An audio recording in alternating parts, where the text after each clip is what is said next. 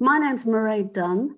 I am a professor in sociology of education, and I have worked in the Centre for International Education for a long time. In terms of the master's programme that I teach on the master's programme, and I teach two main modules. The first one is called Theories, which is a core module in the first term. And luckily this year we did it face-to-face. And I teach on one which is called Gender, Identities and Citizenship, and we call it Magic because it's a magic module. I also teach an undergraduate programme called Decolonising Education, Knowledge, Power and Society, just so that you know. I have to say too that this is rather odd. Not only am I not seeing people, not physically, that I'm actually talking to myself and James and Kazuki online. So if it feels a bit odd to you too, it feels worse for me. But anyway, the idea here is, first of all, to welcome you, and I will go through a short lecture, but in the sense, were you to come onto the MA, often in lectures, we don't do lectures, if you like, we do workshops. So we have interactive sessions. There is input from the lecturers, obviously, but then we try to get communal learning inside each of the modules that we do, even in theories. Okay, so let me share my screen.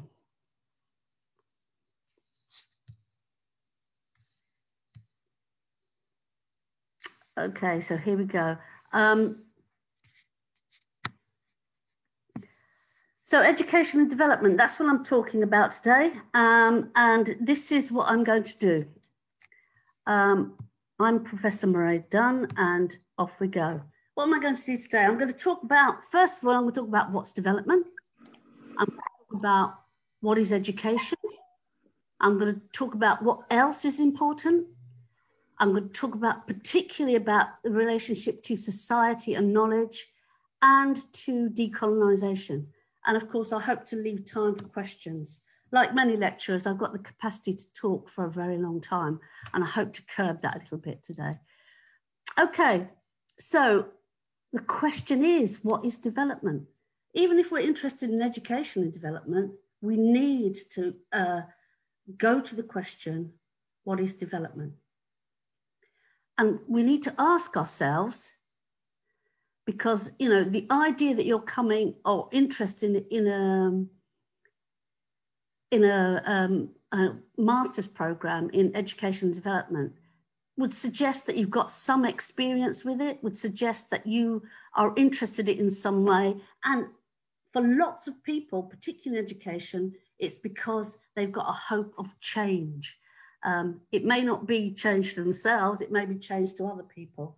But I can remember when I worked in Kenya for some time, people would ask me, oh, what did you do? What did you change when you got there?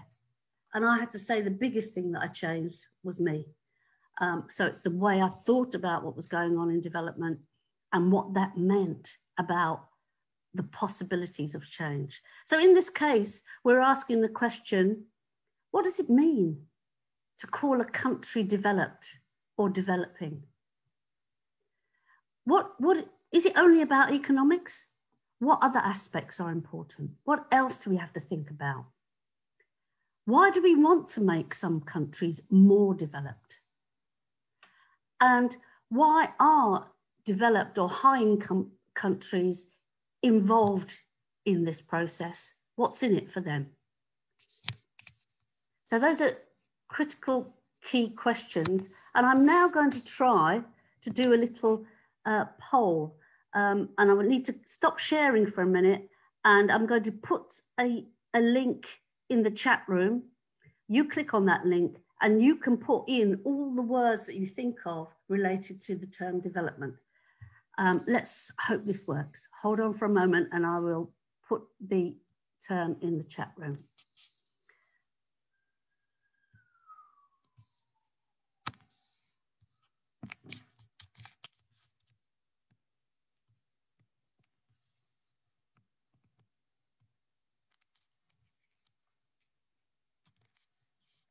Okay, I want you to click on that and it should bring up a question for you. What is development? And just put all the terms, don't worry about it, just throw them in there.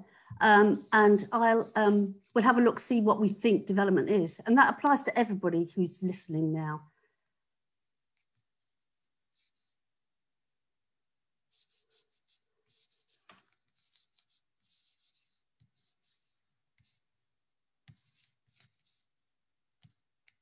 Put as many words as you can in that chat box. Oops.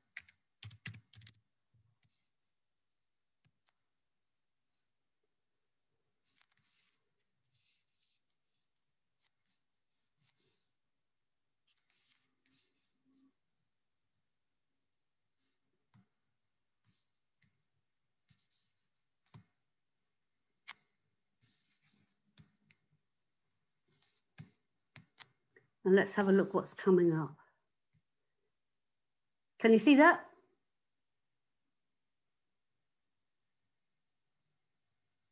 James, can we see that? Yeah, we can see that. Okay, more words. We want more words in there. Equality, economic, transformation, social. Let's have more words. I'm assuming everybody's able to see the link. Yeah, it's working fine, thank you. Okay, there's not many words coming in.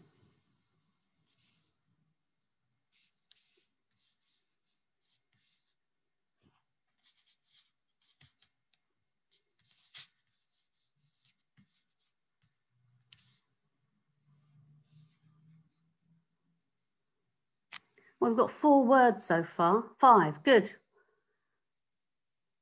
Any more?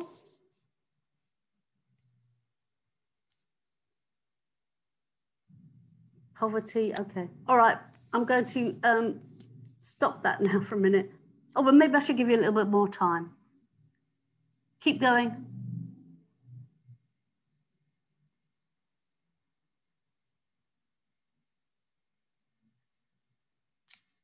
Great. Economic, equal opportunity, poverty, equality, access, power, social transformation. All right.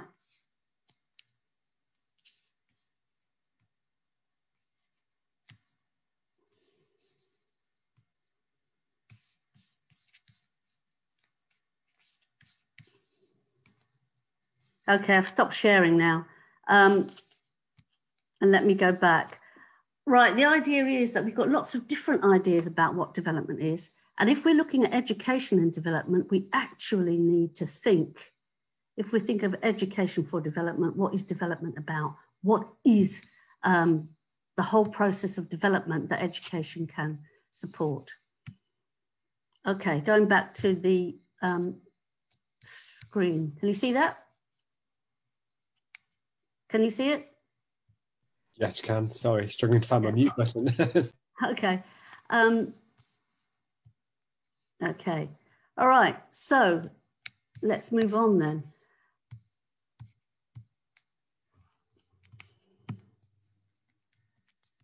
If I can move on.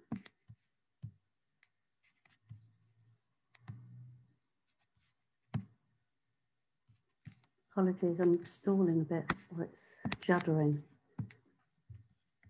Okay. Well, just as we might have those ideas of what is development, there are people who are ready to tell us what development is. And here I'm looking at the UNDP report. It's the Human Development Report, and it's produced annually. And what it does is it lists countries and it produces what's called a Human Development Index. And this Human Development Index is used to put countries in 4 levels of human development.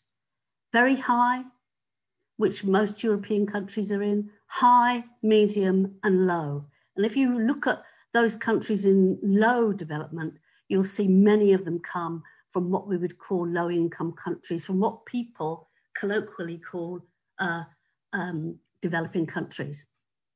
Interestingly enough, in order to make this number, the Human Development Index, there are 4 indicators: life expectancy, expected years of schooling, mean years of schooling, and gross national income per capita. So what's the income of the country per capita? What's important here is that 2 of those 4 indicators are related to education. So even for those people trying to calculate what development is, education is really, really important.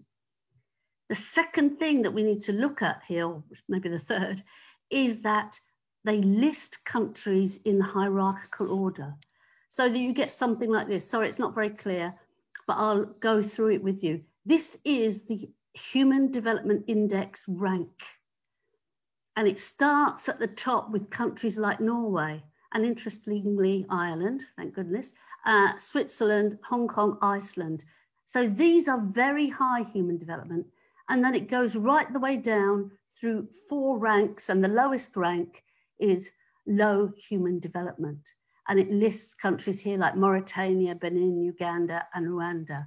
There are countries lower, it goes down to 170 something countries, but I've only listed those ones for you. And what we have here is the value, the Human Development Index, calculated from life expectancy, expected years of schooling, mean years of schooling, and gross national income per capita. And what it tells us is what is the HDI rank, which we've got listed down here in that hierarchical order. And it tells us what was the rank last time. And so here we can see Ireland, for example, was 3 last time, and it's come to number 2. So there are people in the world and great big international bodies like the UN who are prepared to tell us what development is. And if we look at the fundamental basis of what they're talking about, they're saying that there are lots of countries, and here I've got Bangladesh, Ethiopia, and Bolivia, who are low developing countries, less developed countries. And the idea is that they do things that make them into higher developing countries, countries with very high development indicators. So we've got the UK, Great Britain there, the US, Europe, and Japan. And so there's a sense in which what they're meaning about development is an idea of progress from those things that happen in countries that make them low-income countries to look like those countries that are listed there. So there's a sense of this unending idea of progress that can happen. Okay, so now we've got the same question. I won't bother going to the poll. I could do it, but I won't do that. So we've had a kind of taste of what some people are talking about what development is. We really need to think about what is education? What is it for? Who is it for? Is it for jobs? What is it for? Is it so that we're literate? Is it so that we understand the world we live in a bit better? What is it for? Why do countries provide education? What kinds of education do they provide? How is it provided and what is included? I mean, we can look across the world and we can see that the dominant way in which education is provided is through these institutions called schools, where we put children or young people in rooms with somebody older than them, a teacher who's supposed to tell them things or supposed to help them learn. Maybe tell them things is not the right idea. But that model of how education is provided is ubiquitous. Okay, so that question of what is education for and how countries provide education is really important. And we have to ask ourselves the question, why is it that that model of education is throughout the world? How has history shaped the form of education? So if you look in the UK context, for example, we know that the model of education came from religious schools, schools for religious academics. And then it was rolled out to the sons of elite people. And then it's gradually rolled out in all its ways to everybody. So we've got a state in the UK where everybody has to be at school. In fact, it's illegal not to send children to school. That isn't the case everywhere. But the history that has shaped education is really important. And of course, at the end of it all, because we're probably interested in education in a big way, we do have to ask the question, what does it mean to be educated? Okay. However, once we've sorted out the question of what's development and what is education, we need to think, how do they link together? What is it that development does for education and education does for development? Luckily, again, we have got somebody who can tell us. We've got the United Nations Sustainable Development Goals, of which there are 17. I've left a link in there because the link will take you to each of those. Sorry that the PowerPoint side is not that clear, but if we look here, we can see we've got one that's specifically related to education.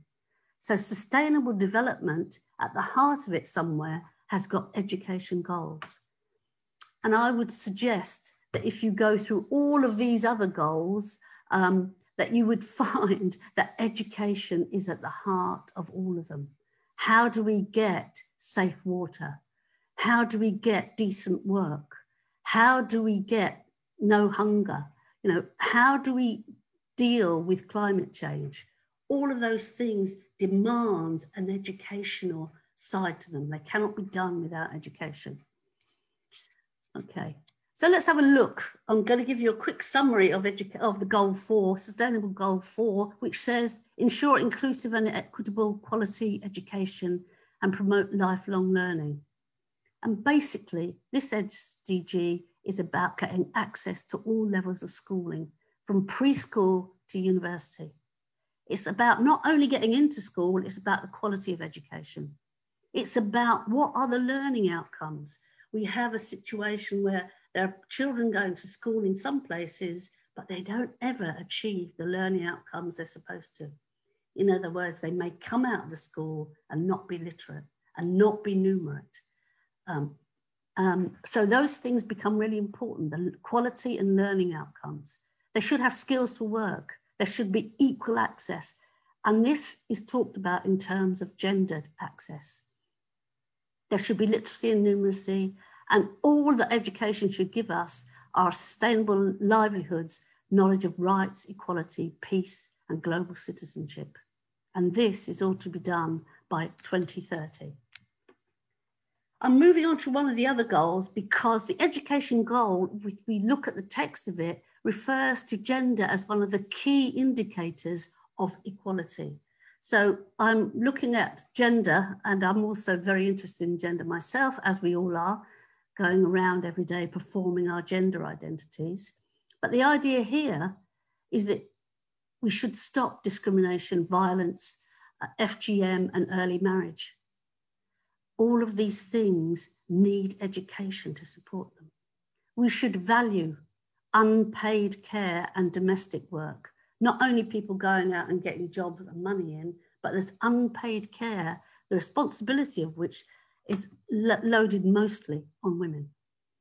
We should share responsibilities. And that doesn't mean to say as a male, you do the washing up once. It means that you take responsibility for what goes on. We need to offer social protection, and we need to enable women in particular, although this applies to everybody, because gender isn't only about women, it's about men as well. We need to enable participation, leadership, decision-making, and sexual and reproductive health rights. But of course, there is more. We can't only think about development and education by just looking at those two bubbles. We need to think how they're connected, and there's more than that. We need to understand, and I've got this little acronym desk to help us think about what we do need to understand. Yes, we need to have an idea of development. Yes, we need to have an idea of education, but we also need to have an idea of society. How does society go on? How does society go on at the global level, at the local level? How do relations go on between people? How do institutions like the family, like schools in particular, influence society? What kind of place and space and context does this all happen in? And does that make a difference? Do we think of society as individual people, or are we looking at as groups? How are we understanding society? And the next thing we have to do, and especially because we're in education, we need to think about knowledge. We need to think about whose knowledge. How do we get knowledge? How do we produce evidence? What kind of research is there? And so what we need to say to ourselves is that if we want to study and understand education and development, we need to think about the explicit and implicit theories. We need to think about development, education, society, and knowledge. And I'll talk a little bit about those explicit and implicit theories in a moment. So there's much more to think about. And I guess the idea here is that if we want to connect education and development, we also need to see how society and understandings of society link education and development. How do questions about society influence ideas about education, about development, and about the links between all of them? Many people come into development thinking about social change. They come into education thinking about social change. In those senses, we've got to understand society if we're interested in that. So let's have a look at society. How do we understand society? Is it made of individuals, groups? How do they relate to each other? I started with an idea about gender. We might think about how the binary gender groups interrelate with each other. What is the difference between how men and women relate to each other? How men carry on their lives, how women carry on their lives, or the expectations of what they do. What social institutions are important in shaping society and social relations and differences between them. So for example, staying with the idea of gender, although it could be other things, you know, I've done some research where I go into schools in different parts of the world, including the UK, and I look at how the school expects different things from girls and boys, and how it expects that binary division of male and female. What's it expecting? I mean, it isn't long, and it still is the case in many places, for example, that your sex at birth, it seems to be an indicator of what kind of uniform you should wear. So we're marking differences of gender in schools and in our daily life. And we do that at home. And I would always say to people, you know, in my parents' home, if visitors come in to the house, I am the one, and my sisters are the ones, who are going to jump up and serve them tea, food, whatever it is. My brothers will just sit there and chat. What that is doing is showing me that as a female, this is what is expected of me. So the institution of the family is really important in shaping how we act in society. And of course, here we are talking about culture in some way. How is culture related to social activity and social difference? And a key question for us sociologists looking at society is who and what is powerful in societies? Is it the government? Is it the local MP? Is it the local chief? Is it the priest or the imam? Who is it? Who is the most important? And what difference does that make with how societies go on? Of course, importantly, we don't just talk about now, we have to think about historically how we've come to be like this. How is it in the UK that more than half our politicians come from Oxford and Cambridge University, and more than a third of them have been educated in fee-paying schools? We've got a history that has allowed social class divisions to sediment. So when we're looking at societies, we can't just take the picture now, we have to understand historical legacies. And we have to think about, particularly when we're interested in development, about the different ways in which developed and developing countries connect to each other. What does the history of society, how does the history of a society make a difference? The histories of many countries include colonialism. My country does, which is Ireland, and it's still there, but so do lots of countries in what we might call the global south. Lots of low-income countries have got a history of colonialism. And that colonialism, I would say, is deeply linked to an idea of capitalism. The capitalist system is one that has been produced and, if you like, influenced the social life inside countries in the global south. So it is not only that they affect societies, they also affect what education is about. When we see that education is valued for for the way in that allows people to get jobs, we can see that the idea of putting money into education so people come and make money sounds to be quite significant in terms of having a capitalistic mentality about the value of schooling. We will return to this shortly, but we now need to look at knowledge. So as a whole, we've gone development, we've looked at education, just asking questions, what do we think about it? And now we have to think about knowledge, because we have got lots of people telling us, from the United Nations to the World Bank to the IMF, telling us how much we should spend on education, what education should include, and what it doesn't have to include, what knowledge is important. We all have the opportunity to learn calculus in school.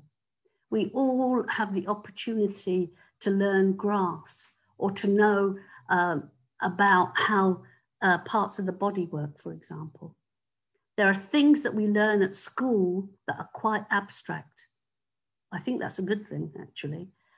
But why is it learning calculus seems to be a higher priority than learning how to grow your food or learning how to cook food? There are lots of people in the world, and I won't describe what gender they are, who cannot really cook. So, but they can do calculus, but they can't cook. What is it that makes the knowledge of calculus more important than learning how to grow and cook food?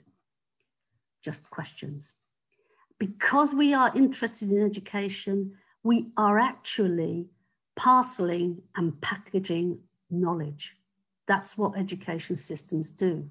So who decides which knowledge is important? And we can see, if we go back to the Human Development Report that I was showing you earlier, that those people in UNDP are producing knowledge about all the countries in the world. And we have to think about who's producing that knowledge. Why are they producing it? How are they producing it? In whose interest is it to have some countries in very high human development and other countries in low human development? And in collecting that knowledge, what has been excluded? Whose views have been included and excluded?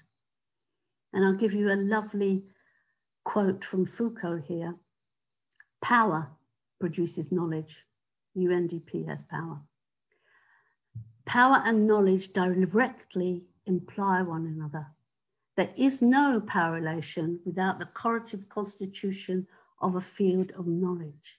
Power and knowledge are linked, nor any knowledge that does not presuppose and constitute at the same time power relations. It is the powerful that produce knowledge, and it is that knowledge that gets included in the school curriculum and given much more primacy than other knowledge. So we have to think about how that is. And of course, we've got now views from the global south because all the issues and the history of colonialism have produced views about what development is, have produced views about what education is.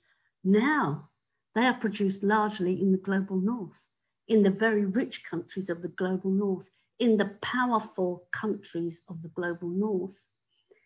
However, we have voices from the south, in inverted commas.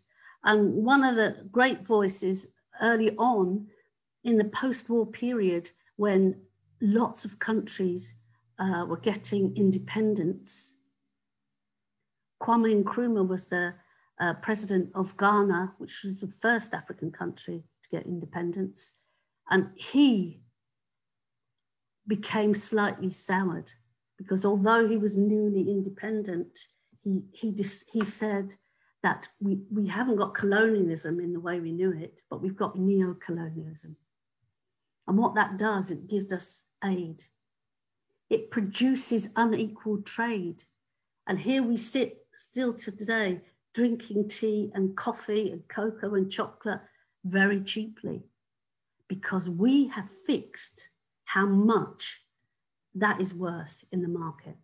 We fix the prices of how much a commodity is worth.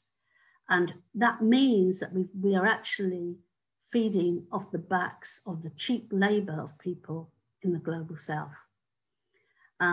So he wasn't only talking about financial hegemony, he was also talking about cultural dominance, the cultural dominance of the West.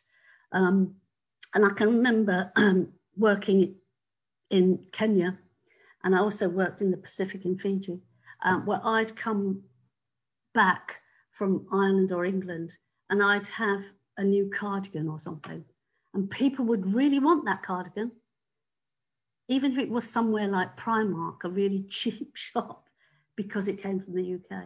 There was something about valuing it because it came from the UK, even though it had come from somewhere else before that. So there's something about the cultural dominance of the West. I mean, you can look at that in literature, we can look at it in music, we can look at it in forms of dance. The cultural dominance of the West is what Kwame Nkrumah was talking about when he was saying, we may be independent, but we're actually deeply dependent. We're in a state of neo-colonialism. And here is Mahmoud, a writer, saying, the age of colonial expansion of Europe also saw the consolidation of history, the unilinear, progressive, Eurocentric teleological history, that graph that I showed you earlier, as the dominant mode of experience of time and being. In history, time overcomes space. So we forget about context, we're just looking at time. How much can you develop in the next 10 years? We've got that in the SDGs. A process whereby the geographically distant other is supposed to, in time, become like oneself. Europe's present becomes the other's future. And often we see this when people are talking about development. They're implicitly thinking about, when will a country like Bangladesh become like the UK? When will a country like Bolivia be like Spain? When will those things happen? We've got an implicit theory that development means becoming like the richer countries of the globe.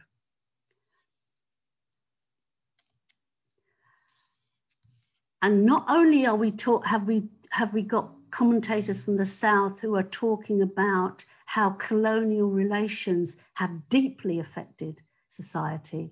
We have got other writers, Oyewumi, a Nigerian writer, talking about the way that the colonial legacy and its capitalist system produced gendered modernity. Interests, concerns, predilections, neurosis, prejudices, social institutions, and social categories of Euro-Americans have dominated the writing of human history. So most writers who talk about history are from Euro-American origin. One effect of this Eurocentrism is the racialization of knowledge. Europe is represented as the source of knowledge and Europe as knowers. Indeed, male gender privilege as an essential part of European ethos is enshrined in the culture of modernity. This global context for knowledge production must be taken into account in our quest to understand African realities and indeed the human condition. So the very ideas, this idea of development itself has legacies that have produced what Oyewumi would talk about as skewed knowledge, and skewed knowledge that has entrenched a gender division. And so let's go back to Foucault for this, because we're interested in education. We're interested in how knowledge, education, and power are linked. Every educational system is a political means of maintaining or modifying the appropriateness of discourses with the knowledge and power they bring with them.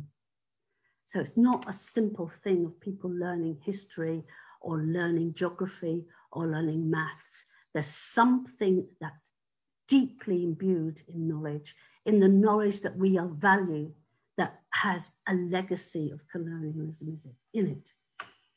So colonial knowledge, education, and power may have become post-colonial, and that word has multiple meanings. So the challenge for us now is to decolonize knowledge, education, and power, because we know that the historic roots of knowledge comes from those people who are powerful, and in periods of colonialism and in its aftermath, we are talking about the hegemony of North America and Northwestern Europe. And of course, we're not without writers to talk about this. I give you a whole plethora of people here who have something to say. And we can have a quick flick through them. We have got Frantz Fanon, who talked about the internalized oppression for Black people. We've got people like Linda Smith, who talks about decolonizing methodologies. That's really important because it's about how we make knowledge. That's Oyewumi there, Ngugi wa Thiong'o, Edward Said, who talked about the other, how the story of the West made those people Orientals from a different place. We've got Ayo Kohli, Ngugi wa Thiong'o, Homi Bhabha, Chandra Mohanty, sorry, who talked about being under Western eyes. We've got D'Souza Santos, Ayo Kohli, Spivak, and we've got down here Mignolo, and gosh, who's that now? Oh, that is Bell Hooks. It's a different picture than I'm used to.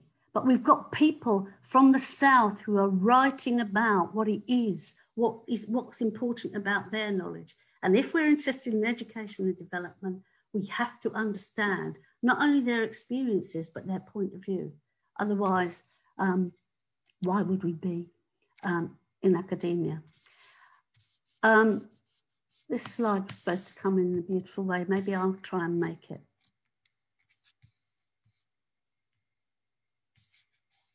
Okay. So if we're looking at education and international development, often people come in because they're interested in practice, and they may also be interested in policy. And those things are supposed to help education and development. We've got lots of people who want to do teaching better, who want to teach teachers better, who want schools to be better, who want to make policy that enables that better. But what I have to say to you is that we can't do that unless we theorize it. If we have theories of what education is that are not up to the job, or that just pull on colonial knowledge, it's not going to do anything. It is not, as people would say, fit for purpose. It is just going to reproduce the subordination of peoples of the South, if you like, and even peoples of the South who live in the North. And often when we're focusing on practice, on policy, we sometimes forget theory. And that's why we have some half-baked ideas of development projects that some development actors produce to go into the global south.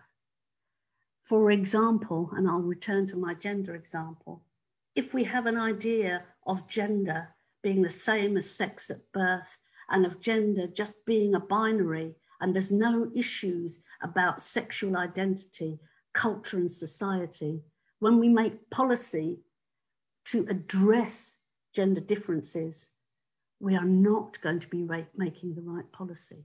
Because if we've got that such a simplistic view of what gender is and how it operates in society, the policy we produce is going to produce practice that will probably reinstate that gender binary that we are actually trying to escape, desperately trying to escape from. Okay, and having said that about theory, I'm going to give you a quote from the lovely Judith Butler to say, theory is an activity that does not remain restricted to the academy. It takes place every time a possibility is imagined. A collective self-reflection takes place. A dispute over values, priorities, and language emerges. I believe there is an important value in overcoming the fear of imminent critique and to maintaining the democratic value of producing a movement that can contain, without domesticating, conflicting interpretations on fundamental issues.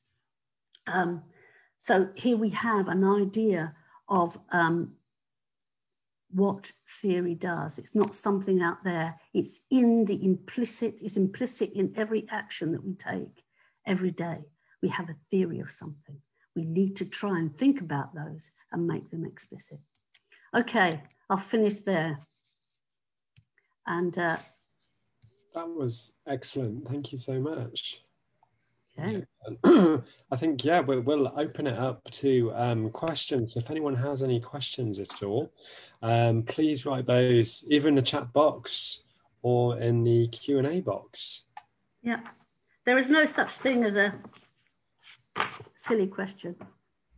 If you've got a question, it's a question for you. Just get it out there. We'll talk. And is this an example of, is this part of one of the modules that you'd encounter in the first term as well, in the first semester? Or how would this work? I would say, I mean, I don't normally do a half-an-hour lecture. Well, half an hour, but, you know, I don't normally do it like that. You know, some of those, yeah, I mean, this comes at the beginning of theories, and theories is the first core module. We have theories and policies in the first term. And this is just to start to get everybody talking.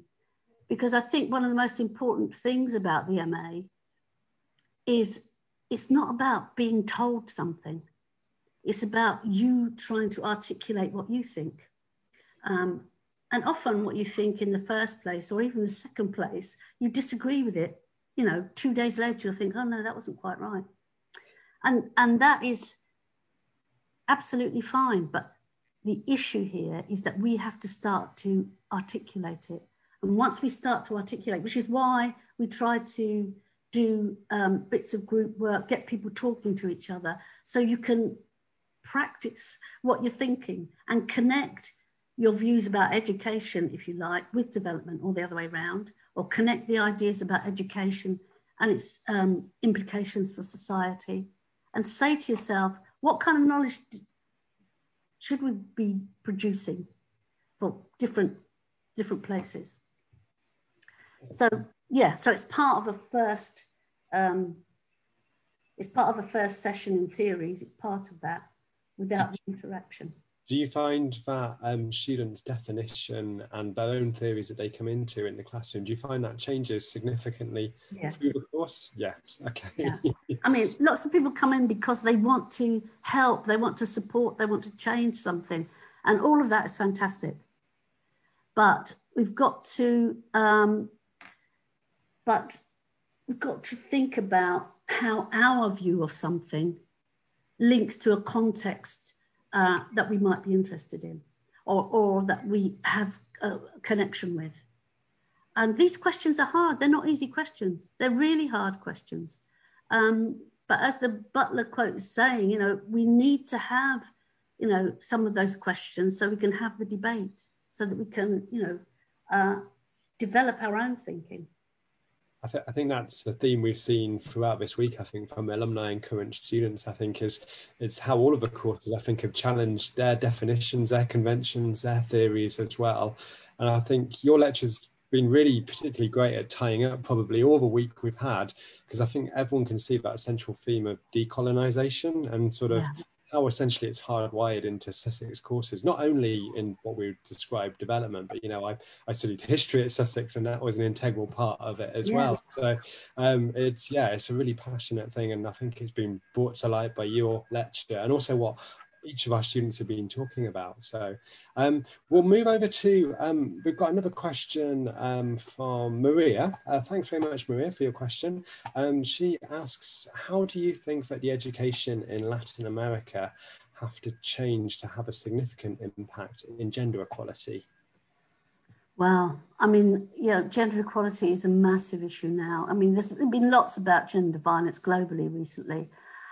It's a massive issue. And I think that sometimes we separate gender as if it's something separate to deal with, whereas in fact, it is deeply embedded in the way our societies run. And it really is a tough call. I think some of those protests that have gone on there to say, look, this is it, no more tolerance. I mean, the energy and the hurt, actually, that has preceded that, at one level is terrifying, but that it comes onto a public arena, that people can hold on to it, that it is a public agenda item. There's been a history where issues of gender have been put into the private life where people don't touch them. But now those things are coming into the public agenda. And, for lots of people, both men and women, this addressing of gender is a relief. It's something that I don't think anybody would disagree with, really, to ask them, really. But it takes energy, and especially when you've got repressive state forces, whether it's the police or the army, attending to it. Yeah. I mean, all power to those people. I wouldn't like to advise what would happen in Latin America, but I was in Mexico a couple of years ago at a conference, and the people were protesting in the streets in Mexico City, and it was there daily. But there are also places where people are not protesting. And this is it's not only an issue for women, obviously. And there are lots of men who are fully supportive of that. And there are lots of women who still want to retain a global gender role difference and keep it solid and stable. Whereas we know that we have to break that. It doesn't mean to say women can't behave as women and men can't behave as men, but we can't roll that out for everybody. And we certainly can't have violence. We certainly can't have that. It's not, whether it's physical violence, and some people would say colonialism was a kind of violence, where we now have schools throughout the world where children are trying to learn English. It's not their tongue and they're trying to do things through English. That's a violence. In its way, that's a violence. Sorry, I went off the track there, I think. What I'm saying is I couldn't possibly say what should happen in Latin America. I observe it and admire the effort to change. Thank you, perfect. We're going to move over to a question from Ethan, who I think joins us, if I remember rightly, from Pennsylvania. Welcome, Ethan. He says, as there is a global movement beginning in decolonising curricula, what is the University of Sussex approach to integrating into this movement? Whose voices are being uplifted and highlighted at Sussex, where they may have previously been silenced? Yeah, well, I can't really speak for the whole of Sussex, of course, but, there is inside the MA and, inside the undergraduate courses, the idea of decolonisation. It's a very big idea because it's not only, North meets South, it's replete with other kinds of social assumptions about how people behave, about, you know, the idea, for example, that education is only to get a job. You know, the idea that you learn your gender position through education, and not only gender position, but others, because we've got other social divisions like class and caste and all of those things that have implications for how people imagine who they are, how we produce identities. So inside Sussex, there is a move to do that. And in my effort to show whose voices are there, that slide with lots of people's faces on was try to say, we draw on these people in our course, in theories and in optional module on identities, gender identities, citizenship and youth. We draw specifically on writers from the South. So we're very conscious of it on the MA, and in education, we're becoming increasingly, sorry about that, increasingly conscious of it. And although it's there as a headline, it takes a lot of work. It takes a lot of work in lots of different ways to penetrate some of the old structures of knowledge production and education. I hope that was an answer, Ethan. Fantastic. Next question, Jean Lee says, thank you for a truly amazing, insightful presentation. I really appreciated it. I thought this MA on International Education and Development would focus on the ways, methods of education, but would you say the course is rather based on the impacts of education on development and on what topics education should be based on, such as gender and decolonialism for development? No, you've kind of got a slightly biased view because I'm doing a presentation and I teach on theories, and for me, that is really important. I can't bring my own unchallenged assumptions into talking about social life or educational life elsewhere. I have to challenge them, and I have to hear and see the context in which that education is placed. But having said that, there are people who will look, for example, in the first term, there's the other core module is about policies, and that module on policies looks directly about existing policies in different places, and actually challenges people to develop a policy that they think will influence some kind of practice. And that practice can be a practice of teaching and learning in the classroom, or it can be something else. I mean, we're in a big field. There are massive layers that we're looking at here. So, so you do have, even thinking about teaching and learning, we have to think about theories of learning anyway, but you can address those issues in policies more directly that relate to practice, if you like. And then into the second term, when we do the optional modules, there is an optional module on curriculum and learning, and that specifically looks at curriculum, but it also looks at learner-centered pedagogy, for example.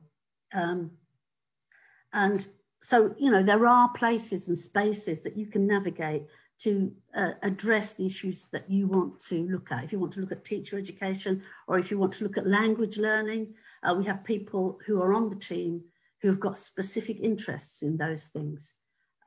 Yeah, so it's a broad remit and you can navigate yourself through the modules, I think. Thank you. Yeah, definitely a broad church and lots of different voices and approaches. We've got a question, a broader question really, I guess, about the course. It says, in order to get the most out of this course and bring as much as we can do, is it better to gain some experience before embarking on a master's course like this? Historically, we have always said that, historically. It depends how invested you are in your daily or social life in looking at questions of education and development. you know, I would err on the side of having a little bit of experience. But if that's impossible, and it may be impossible now in this year, I don't know, whatever, then you can, with technology, we can get much more insight into different places than we could before. So, you know, we do have people who haven't got experience, not very many of them, but so just to experience another place is always good, I think. But it shouldn't prevent you if the time is right for you. It shouldn't prevent you. Fantastic, thanks for that. Okay, I think we've got through the questions. If anyone has any final questions, we've probably got a few more minutes if anyone wants to drop those in the box as well. We're also joined by Marcos as well, I think, if there's anything you wanted to add or any questions you wanted to flag up as well, Marcos. Oh, and the convener, I mean, I presented earlier on the master around the master program, but I do think it's important to stress what Máiréad underpinning her lecture about the ethos of the program, which is around very critical, self-reflected, as well as to touch in different aspects of the field. So what I do is very positive, I do quant, but it doesn't mean that it's always so. Other people may talk about policy, so it's a different spectrum, but always in the way you approach any issue, they have to be with a critical lens, as well as a decolonizing perspective, no? To try to bring more equality across the world. That's my opinion. Yeah, I would agree with that. And I should say that that sometimes in the articulation of looking at local places, the idea is not to get rid of how other people collect data on it. It is to question it. But, you know, there are lots of ways where we can have critical inquiry, which use quantitative data collected by other people. Marcus and I have a couple of papers written together, which looked, you know, about what's the effect of early pregnancy, for example, and you use the data to say your story. And of course, if you come onto the MA, you will have the opportunity to do your own research project at the end. And the students that are on the course now are coming into that phase, and it's a really exciting phase because they will have done assignments or they're doing assignments, but now they're saying, what is it that I really want to have a look at? And managing to do empirical work, so collecting data from people, analysing it, and those skills of research are really, really important because you do research and then you understand it a lot better. The other thing I want to add is that besides the actual courses, that also in CIE, Centre for International Education, we have seminars every week.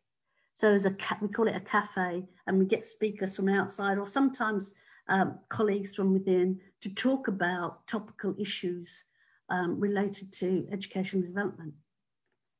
And then, of course, there is the wider Sussex, and we've got, you know, IDS across the road, and we've got Global Studies, who are our partners in the consortium. So there's lots of opportunities and lots of opportunities to talk to people from places that you've never met before who have different experiences than you. Perfect summary of the course and the benefits, I think. Ethan says, thank you so much for your lecture. It's wonderful to get an overview of a field of education and international development. That's a way of also better understanding the MAID programme as well. So yeah, a massive thank you, Máiréad, for taking the time to join us today, give us a lecture to all of our attendees, and yeah, and sort of finishing off what's been a really great week in Development Studies Week, the first time we've done this as well, and hopefully those people who've joined across the week can see sort of the broad areas and get a better idea of which specialist development course they might want to choose. So yeah, thank you very much for joining us today. Okay, thanks everybody. Thank you, everybody. Thank you, Máiréad. Bye. See you, Marcus. Bye. Bye.